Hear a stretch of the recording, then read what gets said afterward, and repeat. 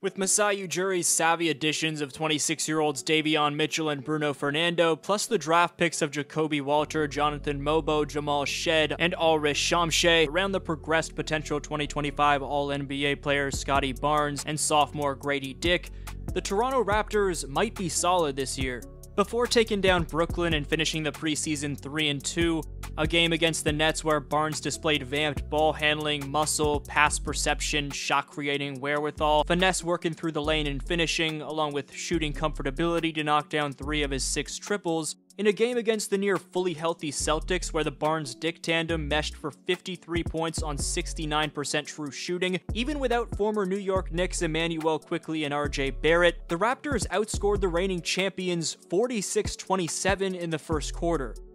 Grady Dick's decisiveness to let it fly without hesitation, shooting in traffic, and general mechanics all showed signs of being improved aspects of his game. The chemistry between the Raptors' 2 young studs on the wing also looked better, as watch how Barnes spots Dick just as he completes a backdoor cut on Brown, and Grady reverses it home. Here it's Barnes DHO and a Dick on the weak side, and Grady instantaneously letting it fly with a hard closeout from Derek White in his grill.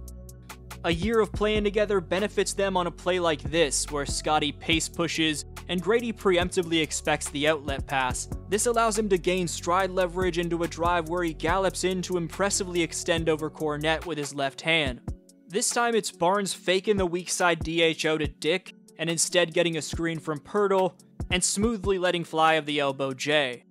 Barnes isn't involved on this play, but watch the bullet from Davion Mitchell to split Tatum and Brown before Grady has no trouble gathering and finishing. Dick drawing the double on this drive ultimately clears the lane for Barnes to receive a post entry, and it's a beastly drop step in for a left-hander. When you factor in the untapped two-way potential of the former Utah Jazz and Grady Dick's fellow product of Kansas, Ochai Abaji, along with the fact that the Raptors are awaiting the return of RJ Barrett, Bruce Brown, Kelly Olynyk, and Jacoby Walter,